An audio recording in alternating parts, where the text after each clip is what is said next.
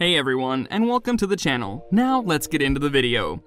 The court was shown floor plans of Depp and Amber Heard's Los Angeles penthouses, where they lived when they were still married during the Pirates of the Caribbean star's testimony. Here's a look inside Johnny Depp and Amber Heard's former LA penthouse. But before we begin, be sure to like this video and subscribe to the channel so you don't miss out on any of our future videos. Number 5. Depp's life's recent heavy events. In April 2022, Johnny Depp and Amber Heard made news due to the actor's ex-wife's highly publicized defamation action. This quickly backfired and revealed the abusive nature of Depp's wife and her physical assault against the actor.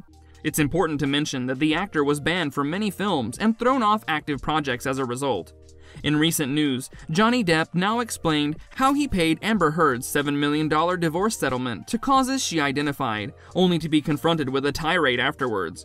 According to Fox, the Pirates of the Caribbean star chose to pay Amber Heard's divorce settlement straight to the charity she named in public. Ms. Heard was very furious that I had paid those initial payments, she said after learning. After that, Depp said, she went into a sort of diatribe about how I should be charged twice the $7 million. I should be charged $14 million. Number 4. How Depp and Heard acquired their penthouses in Los Angeles. Depp and Heard initially met on the set of The Rum Diary in 2009, when they played love interests to one another. Depp and Heard started dating 3 years after Johnny and his longtime wife, Vanessa Paradis, broke their relationship. The couple married on February 5, 2015, and resided in one of Depp's downtown Los Angeles penthouses.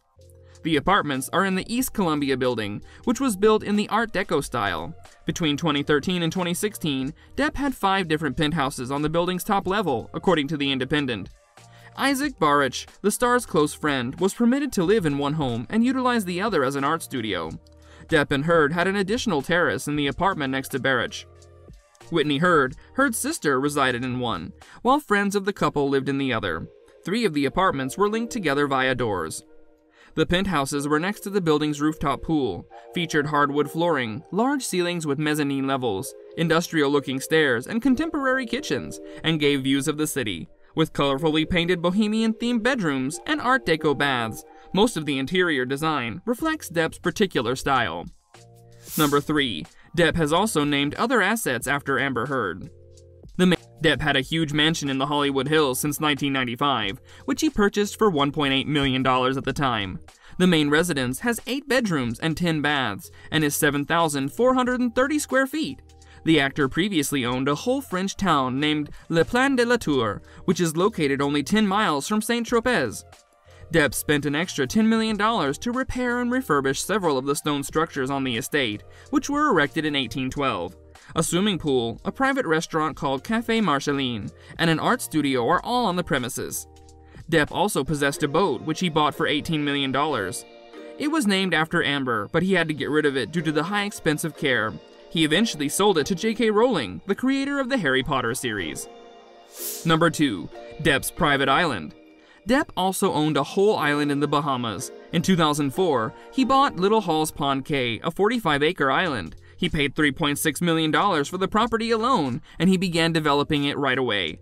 He named several of the island's beaches after his children and their mother, including Paradise, Lily Rose, and Jack.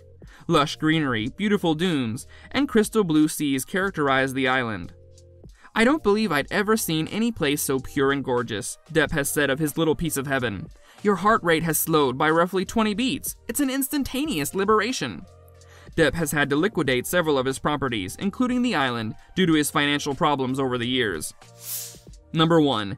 Details of the penthouse's interiors. Depp had entrances constructed to link 3 of the apartments, according to real estate agent Kevin Dees of Partners Trust. Between 2007 and 2008, the Pirates of the Caribbean actor paid about $7.2 million for the properties. The penthouses are located in downtown Los Angeles' historic Art Deco-style Eastern Columbia building. In the bright sunshine of Los Angeles, the Eastern Columbia building is stunning. The multi-floor and neighboring penthouses feature a total of 11,500 square feet, with 9 bedrooms and 14 bathrooms. You may also love to learn about the architectural history of Depp's penthouses. 4 of the apartments feature 2 bedrooms, while one has just one. One of the penthouses was utilized by Depp as an art studio, another as a guest suite, demonstrating how lovely it must be to be friends with a big spender. The penthouses were adorned by Depp with vibrant colors and varied art, including a painting by Brazilian street artist Os Gemios. Depp has a propensity for making his kitchens the focal point of his residences. The kitchens are brilliantly colored, well-stocked and equipped, and they pride themselves on being the heart of the penthouses. There are many kitchens in some penthouses.